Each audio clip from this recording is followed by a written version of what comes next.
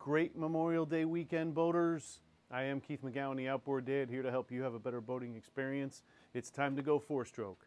It's time to get into it. Most of you have watched my videos, have seen mostly two-stroke stuff that I've worked on. Sure, I've done some maintenance, some water pumps and basics for four strokes, oil changes, but we're going to get into this one. This is a Suzuki 2006, I believe, and 150 horsepower that I picked up, and it has milky oil, they said. Now, when I went there to pick it up, I had to kind of renegotiate the price. He wanted extra because it had a stainless steel prop. There is a crack in the lower unit housing, which is kind of common for a lot of these Suzukis. But that's when I went and just did a quick overview of the motor. I was getting it cheap enough not to be too concerned, because milky oil, there's a reason for it, right? Let me know, please comment what you believe the problem is with this Suzuki four-stroke motor. How come how come they had milky oil?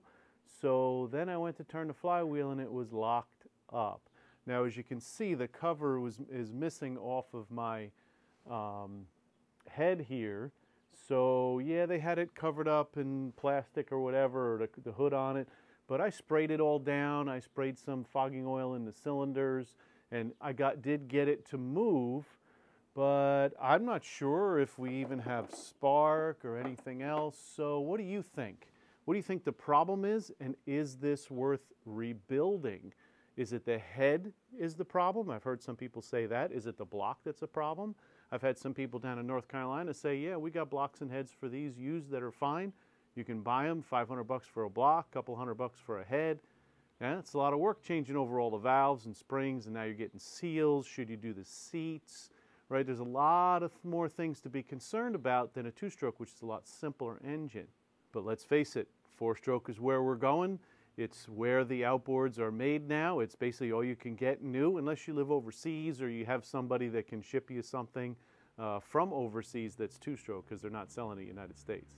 That being said, I'd like to know your opinion. Don't forget, my used outboard motor buying guides for sale on Amazon for $20. Keep in mind, I am going to update this guide, number one. Number two, I'm going to update the description. This is a basic.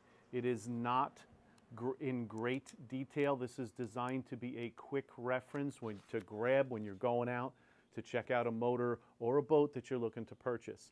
So I did get one feedback there, one comment that I'm going to address in my upcoming video, that it wasn't worth the $20.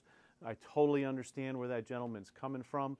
I'm not sure who it was. I have to look that up, but we're going to address that in my next episode, and also update things so that I make sure that what I'm providing for you guys is what you're looking for.